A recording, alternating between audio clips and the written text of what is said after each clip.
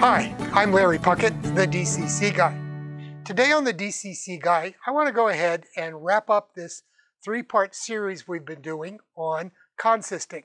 Today we're going to talk about advanced consisting, and I'll show you how to program your locomotives so they'll operate together in a consist. So let's go ahead and get started.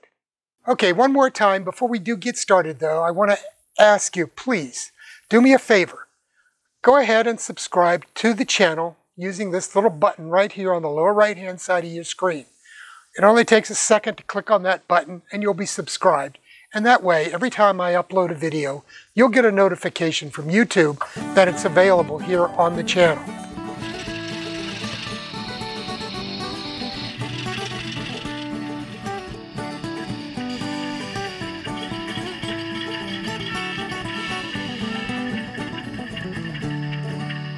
Okay, what I have up here now is a page from one of the Soundtrax manuals. And I recommend that you go to the Soundtrax website, soundtrax.com, and download their diesel technical manual and their diesel user's guide. They also have Steam versions of both, but they both cover pretty much the same thing. And both of those give very, very good descriptions of how to do advanced programming and make these necessary calculations in order to be able to have the greatest control over the functions in your decoder as possible. I want to start by talking first about CV19, the consist address. As it says here, you can go with a value of 1 to 127 for the consist address. If you put a value of 0 or a value of 128 into CV19, then the decoder will ignore any commands sent to the consist address, and it will default back to either the 2 or the 4-digit address that you've previously programmed into the decoder. So that's something to be aware of. Matter of fact, that's how you turn advanced consisting on and off. By simply putting a value of 0 into CV19, the decoder will therefore ignore all consist commands and go back to its original 2- and 4-digit address. And then all you have to do to reactivate consisting is put the consist address into CV19.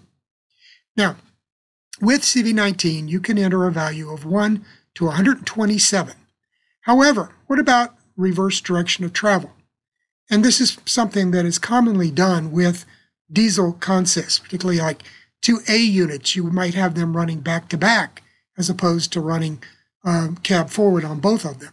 So in order to do that, in order for the decoder to know whether it should be going forward or reverse, you add 128 to the value of the consist address.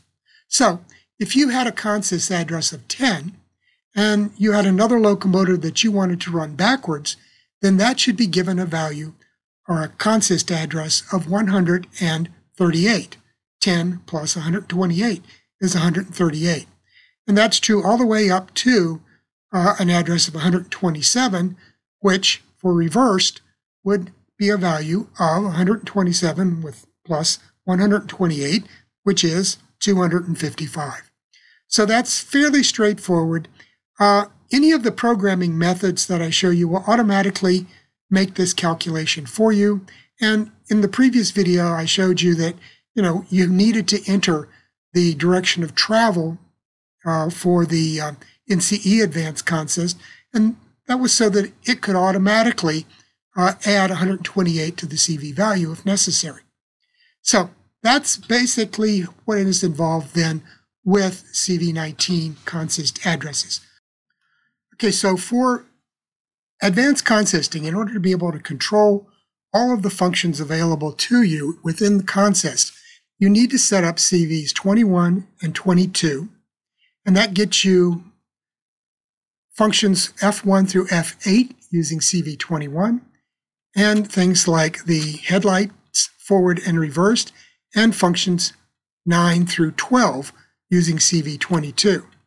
Now, on Soundtrax decoders, for the extended functions above F12, you would need to go in and program CVs 245 and 246. So basically, with CV21, you can set it up so that you can control the bell, the horn or whistle, and all of these other functions. You also would want to include F8 to be able to mute the consist or mute that locomotive in the consist. Down here, if the locomotive is going to be going forward, you'd want to control the forward headlight. If it's a rear locomotive that's going to be going in the reverse direction, you'd want F0 reversed, the rear headlight. Also, with Soundtrack's decoders, you'd want something like F11 to be able to control the brake. But you would only want that if all of the decoders in the consist were Soundtrack's decoders that have F11 available. And that's one of the little tricks you have to be aware of when you're setting up consist. You always need to make sure that you have a common set of functions mapped in your decoder so that if you hit F11, the Soundtrack's decoders will operate. But if you've got a wow sound decoder in the mix, it doesn't have F11 braking. It uses F7 for the braking. So you'd have a mixture. So you need to adjust that so that, I prefer to use the same decoders in a consist, or else just disable those particular functions. And the way you disable them is you just leave them out when you're making these function selections. So what you would do is you would just pick which ones you want, take the CV value to be added in here, and then add these particular ones up. So 1, 2, and 8 would be 1 and 2 is 3, plus 128 would give you a value of 131 for CV value 21. Down here, if you just wanted to control F0 forward, then this CV22 would have a value of 1. So it gets more complicated than that when you start adding all these other things together. So if you're interested in being able to do this by hand, I suggest that you download these Soundtrack's manuals, both the technical references and the user's guides. They go into a considerable amount of detail on how to program the bits and bytes that go into creating these various CV values. But now I want to go ahead and show you how you can do this a couple of other ways that is much easier. Okay, here we are in DecoderPro, and this is a wow sound decoder that I've pulled up the information on, and we're in the consisting pane for that. So now if you look at this, it allows you to enter the advanced consist address. You can specify whether it's normal or reversed. There's a couple of things here, the consist acceleration and deceleration adjustments, which can be used in order to increase or decrease the acceleration and deceleration rates that were originally programmed into the decoder. So you can make adjustments within DecoderPro for that as well. Okay, now let's look at all the different functions. So here's the headlights for forward and reverse, and functions 1 through 12. So we've got everything we need here in order to program CVs 19, the address, and 21 and 22. Not a big issue. So let's go ahead. You can set these each up to respond to a consist address or the original locomotive address. So there are some things, I think most of these are all set up for the consist address, but I mean, it's a simple matter to turn some of these off, locomotive addresses only, whatever. So that allows you to go through here and make these various changes as part of your consist setup mode. Now, once that's done, it's a simple matter to go ahead. If you've got this interfaced with your command station and you've got that locomotive on the programming track, you would just hit the command to write all the changes on the sheet or write the entire sheet, and it will go ahead and create the CV values that are required in order to do all of these different functions and control all of these different functions. And it will send them to 19, 21, and 22 without any problem. Now, but what if you do not want to go to the trouble of setting up a computer interface? You don't want to go to the expense of using it. You don't want to use DecoderPro for programming. Well, you can still use this as a tool. Just put it on your computer, and it's free. You can download it from the JMRI website and install it on your Mac or on your Windows computer. And then you can do just what I did. You can create a dummy file, and you can go in here and you can put all these values in the way you want them to be in your consist. And then all you have to do is click on CVs. Let me go ahead and do that. And what you will get then is a listing of all of the CVs. So here you can see we've got a value of 171 for CV19.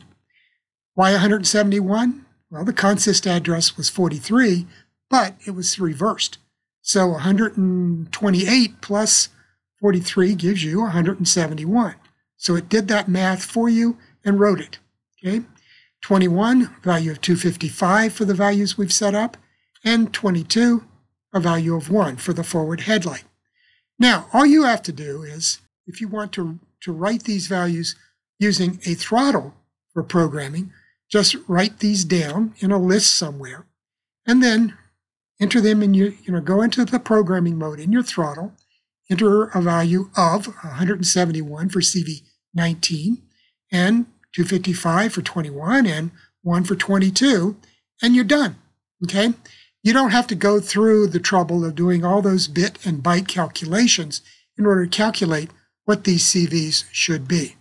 So that's a pretty straightforward way of using this as a programming tool without setting up the interface and the connection to your command station in order to set up Advanced Consist. So there's one more thing I want to show you. Let me go ahead and shut this down, and I'm going to show you a different tool that will allow you to do this also. Okay, so this is a screenshot from an app that is produced by Digitrex.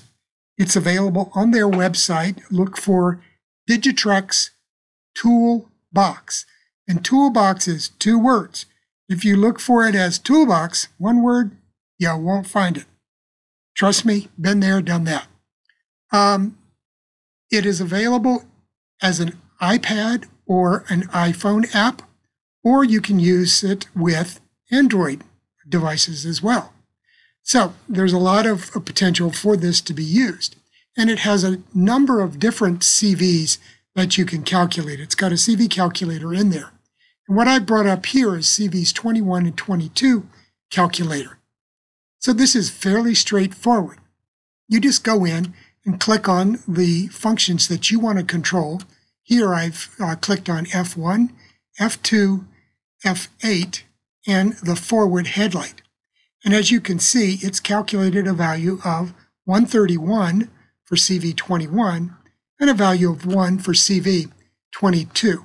So again, just like I showed you with DecoderPro, you can just write these numbers down or just take your iPad or your Android device right next to your command station and enter these values into your throttle in ops mode or service mode programming and write those values to the decoder and you're done.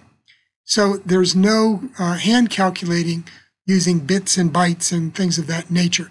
So it's much easier, much more straightforward approach. Well, that pretty much says it all for Advanced Consisting. Now, one thing I do want to remind you, though, is when you're getting ready to put together an Advanced Consist, you do need to speed match your locomotives.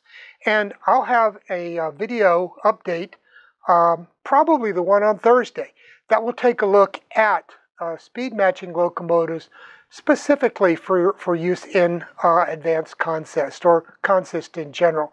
So keep an eye out for that. I also want to point out that George Bogatuk at Soundtracks did a webinar recently on Advanced Consisting, and he told me that they should have that processed and uploaded onto their website and YouTube channel sometime after the holidays, which I take to mean look for it around the first of the year 2020. So that's all I have for now. Hope you have a good week, and we'll see you later on with an updated video on speed matching. Thanks a lot for watching now.